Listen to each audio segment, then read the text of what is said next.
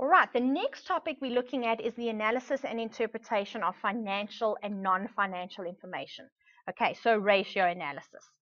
Now, what's important, guys, for the level 1s, this will definitely be tested in MAC 4861. But for the level 2s, please note, it can still be tested in MAC 4862. And in 2015, it was tested in MAC 4862, actually in paper 1. The costing paper, they did test it. But predominantly, please note that it will be tested in FAC 4864, just so you know where to see this coming up in your exams. It could be in 4862, MAC 4862, but it could also be in FAC 4864, and that's mainly where you are going to see it. Okay, so just to cover a few of the obvious, ratios are obviously not going to be given to you, so you have to memorize the ratios. You have to study all of your ratios. Also, when we're calculating ratios in practice, it's the norm to use averages. So we use average debtors, average inventory, etc. However, for the purposes of this course, you can use closing balances unless otherwise told. So if they tell you to use average balances, obviously use average. But if the question is silent, you can use closing balances. Closing balances of inventory, closing balance of debtors, closing balance of creditors. Don't work out averages. Also, when you're working out debtors days, inventory days, accounts payable days, etc., it's safe to assume that there's 365 days in the year, unless you're told otherwise. And you need to know which headings the ratios fall under, because this information is not going to be provided to you. So first you need to learn all of the ratios, and in addition to learning all of the ratios, you need to know what headings the ratios fall under. Now, if we go to the ratios I've given to you guys. So what I've done as a separate handout over here, guys, I've included all of the ratios that you need to study for your exam. Now, I'm obviously not just going to read these to you. That would be completely pointless. You guys need to go and you need to study. These are all the ratios. First, we get profitability ratios. These are all the ratios that fall under profitability. Okay? These are my capital structure and solvency ratios. Those are the ratios that fall under that heading. These are my liquidity ratios. Those are the ratios that fall under that heading, etc., etc. So I've got all of the ratios there for you guys. It's updated based on the most recent textbook. Please don't use any other formulas, because this has changed recently. So don't use any other formulas that you got from anywhere else. These are the most updated ratios, and these are the ratios that UNISA wants you to use. Okay, so there are sometimes different variations on how things can be calculated. For your UNISA purposes, for your UNISA CTA exam, these are the ratios that you study, and these are the ratios that you provide them with. Okay, so know the headings, know which ratios fall under the headings, know all of the formulas. So instead, I want to focus, rather than just reading through the list of all of the ratios to you guys, you need to study that stuff. I just want to focus on giving you an approach for the exam. Okay, so this is one of the places, guys, where you really should be able to score maximum marks. If you've studied your formulas, it is easy. Okay, so this is really an easy section. There's no excuse for getting at least 75%, if not 100% for ratio analysis. Okay, it is very basic, including the discussion. I will show you how to address the discussion. It's very easy. One of the most important things that you need to remember when you're doing all of those ratios is do not use book values, you use market values in your calculations. So obviously, if you're looking at profitability ratios and you're working out things like gross profit percentage and net profit margin, etc., there you can't use market values. I'm talking about where you have to work out return on equity. You use the market value of equity, not the book value of equity. When you work out your gearing ratio, you use the market value of debt and equity. You do not use book values. So where possible, guys, you must use market values. If you use book values, you will get 0. Okay, I can't emphasize that. Like, honestly, this, you must be seeing stars coming out of your head. And if you think you're going to forget this, like, bump yourself on your head a few times. Honestly, do not forget this. If you forget this, you will fail the ratio question, and it's one of the easiest questions. You can't afford to lose marks in this question, so don't make a stupid mistake by taking book values. You must use market values. Okay, I think I've emphasized that enough. Hopefully it's now stuck there. Okay, don't use book values. Then what the required sometimes does is it doesn't say, look at the profitability, or look at capital structure, or look at liquidity. Sometimes they don't actually tell you what heading you're focusing on. Sometimes they just say evaluate the performance. And then how do you know? There's like 50 different ratios. How do you know which ratio you must look at if they just say evaluate performance and it's open-ended like that? So what do? You look at what they've given you. Normally, if they just say evaluate performance, they've probably only given you the statement of profit and loss and other comprehensive income. And if they've only given you the statement of profit and loss, you are forced to then obviously focus on profitability. If they only give you the statement of financial position, then you can only focus on things like capital structure, etc. Okay, so calculate whatever you can based on the information supplied. And also, how do you know how many ratios to calculate? How do you know when to stop?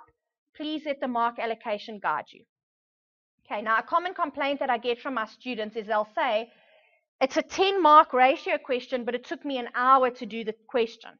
Okay, but remember, if you're looking at the UNISA solution, the UNISA solution is a model answer, and it has to include every single ratio that every student would have calculated to make it fair. So if it's a 10-mark question, what you can go on, guys, is normally it's 1 mark per ratio, and if you have to calculate both years, it's normally only half a mark. So if you are being awarded, and they tell you in the question, 10 marks for calculation, 20 marks for discussion. If they tell you that it's 10 marks for calculations, you should not be doing more than 10 ratios. If you're doing 20 or 50 ratios, you're never going to finish your paper. So please use this as a guide so that you know what to do. This is one case where you aren't trying to look the same as the UNISA solution, because the UNISA solution is going to have 100 available marks and you only need 10. Okay, so don't get stuck on the question. When you run out of time, you move on to the next part of the question. Don't get stuck answering and doing 50 different ratio calculations. Okay, 1 mark per ratio. If you're calculating both years, it's about half a mark for each one. Sometimes they're lenient and they make it 1 mark for each year, but normally it's half a mark for each year. Okay, so they're very strict with these. Let the mark allocation guide you.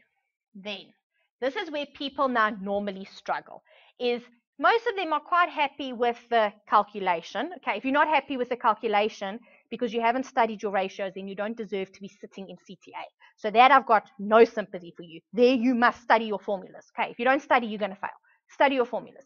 Then, in terms of the discussion, this is the approach that you guys need to follow.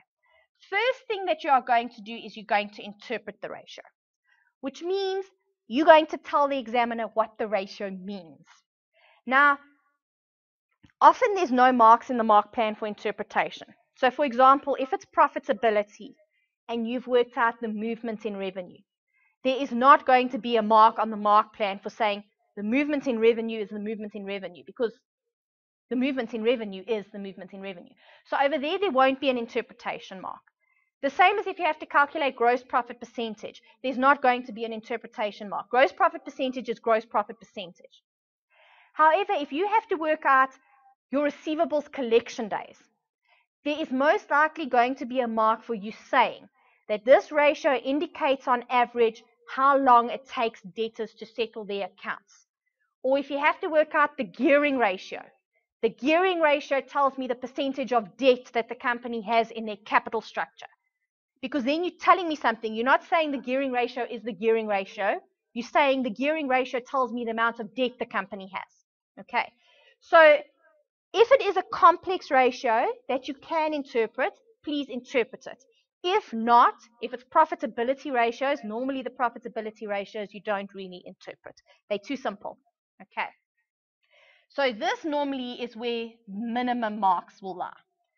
The bulk of your discussion marks. And I promise you, you can score 100% of the marks if you just focus on these 2 points over here. And number 2 is so easy. You are going to compare it to a benchmark, which means either you're going to compare it to the same ratio of a competitor company, of a similar listed company, you're going to compare it to an industry average, you're going to compare it to the prior year, but you are going to compare it to something. And it makes sense, guys, because if I have nothing to compare it to, how do I know if it's good or not? Okay, so the reason why I compare it to a benchmark is so that I know, is it good, is it not good, etc. Compare it to a similar company, compare it to an industry average, compare it to the prior year. And then you need to use the right terminology.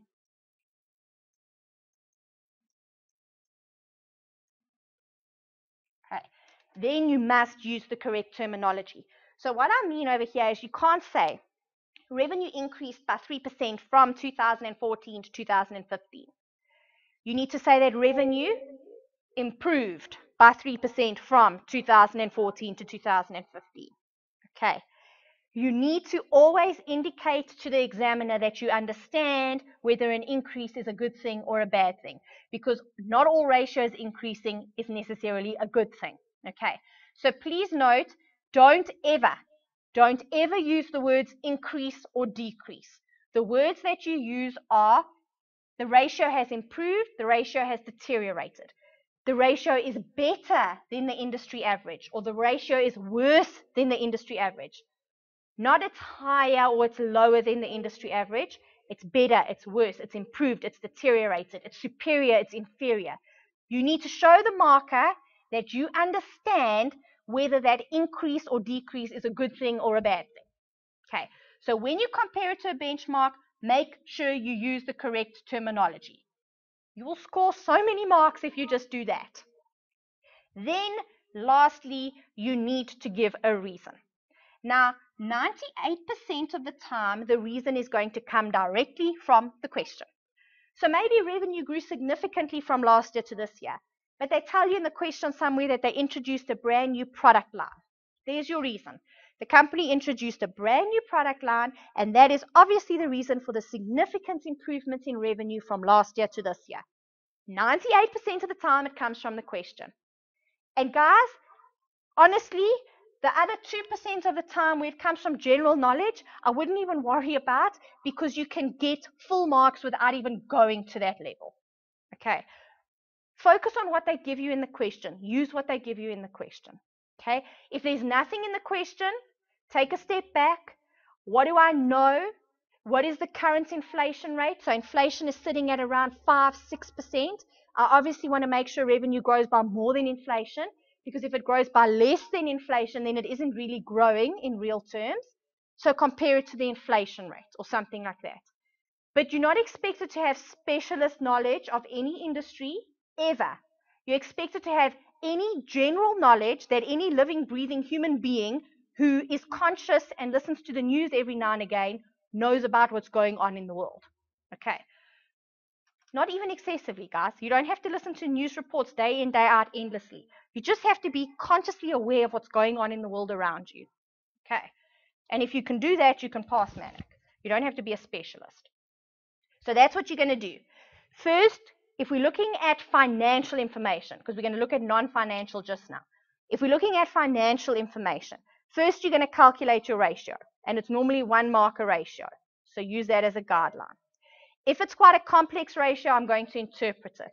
But even if I don't get to that, if I'm running out of time, I'm going to leave the interpretation. That's not where the marks lie. What I'm going to do after I've calculated my ratio is I'm going to compare it to something so that I can tell the examiner if it's better or worse. And then after that, I'm going to give a reason, which is 98% of the time going to come directly from the question. And I think the mistake that you guys make is you think, I can't use it because it's what they told me in the question. If they tell you something in the question, they want you to use it in your solution. So if something is sitting in the question, you must use it in your solution. Okay. Please, you must. Then, so that deals with financial information. Then if we have to analyze non-financial information, this has become very popular lately.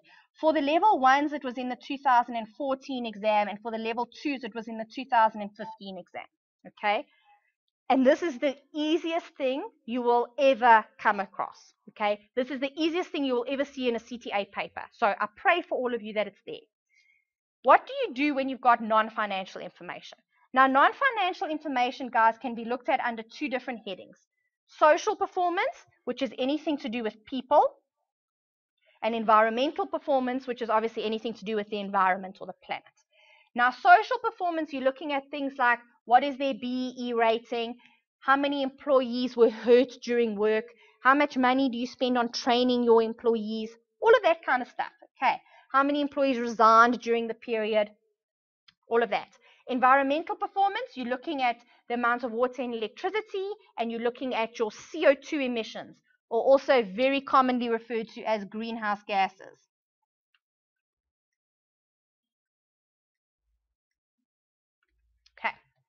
Now, bonus marks. This is, if you see this, guys, you know it's your day. Right, you're very lucky if you see this. There's 3 steps to your calculation. First, you're going to work out the movement.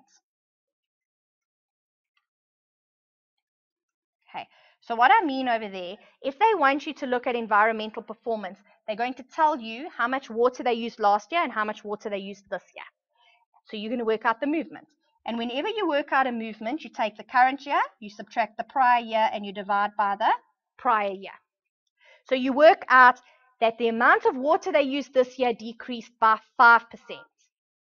Brilliant. Then you say in point 2, is that good or bad? That means it's improved or it's deteriorated. So you say, has it improved, has it deteriorated? Obviously, if I'm using less water, that indicates improved performance. A whole mark, guys, just for saying that. For working out a basic movement, you get 1 mark, and you get another mark just for saying they used less water this year, so that shows improved performance. You get another mark at a CTA level. Then in point 3, you have to give a reason. That's the structure that I want you to follow. That's the third thing you're going to do.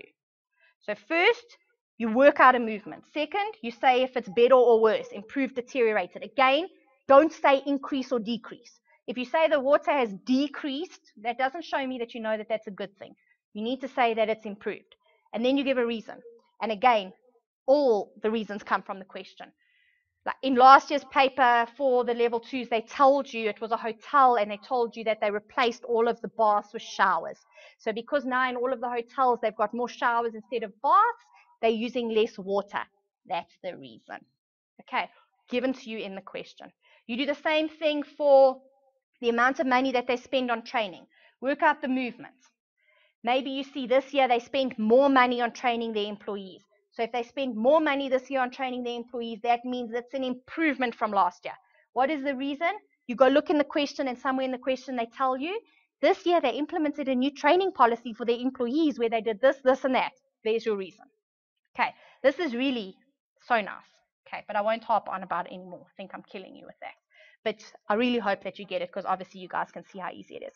One more thing that I just want to emphasize while we're sitting on ratios, guys, is the CO2 emissions. So obviously that's the pollution that you're putting out into the atmosphere. So again, we want that to decrease. We want water consumption to decrease. We want electricity consumption to decrease. We want the CO2 emissions to decrease. Please note that another word for CO2 emissions is greenhouse gases. So if greenhouse gases increase, like it did in last year's paper, you can't say that that's a good thing. An increase in greenhouse gases is an increase in CO2 emissions, which means it's an increase in pollution, which is a bad thing. A lot of people said that an increase in greenhouse gases is a good thing because for some reason you think factories are pushing green gases into the atmosphere. There's no good gas. You don't get good gas, okay? Any gas that's going out into the atmosphere is bad, okay? Greenhouse gases, CO2 emissions, anything. You want all of that to be as low as possible, all right? And that is how you are going to approach the analysis of financial and non-financial information.